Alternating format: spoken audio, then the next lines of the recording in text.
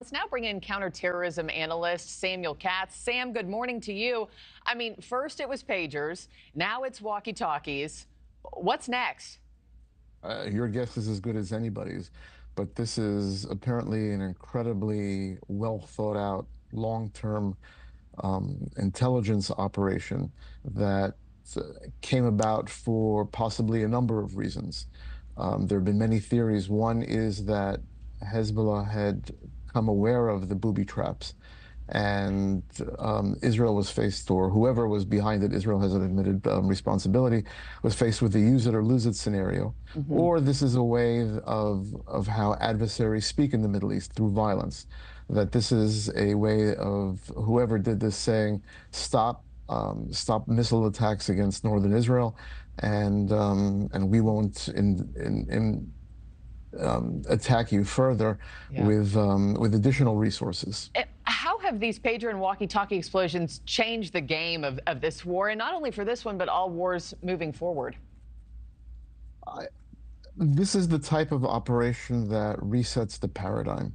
It creates a whole new technological way of looking at taking out an enemy that hides among civilians, that is shielded by state sponsors, and that has capability. Hezbollah has hundreds of thousands of ballistic missiles, more than most NATO nations.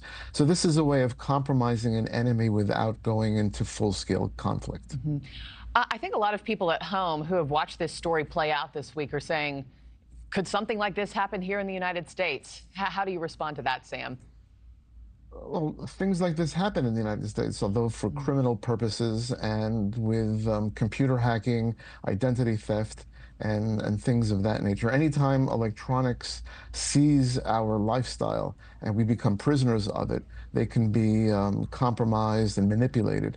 I think that an event, as was seen in Lebanon and maybe ongoing, requires a sophistication and an industrial manufacturing capability that even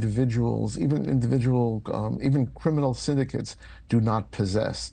So I don't think that this is possible, but the desire of nefarious forces to attack targets either here or there has existed since the dawn of mankind.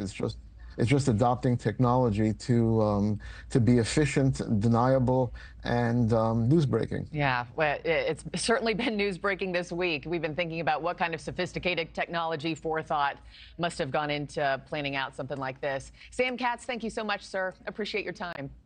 Thank you. Thanks for watching, everybody. Go to joinnn.com to find NewsNation on your television provider. Also, don't forget to click that red subscribe button below to get more of NewsNation's fact-driven, unbiased coverage.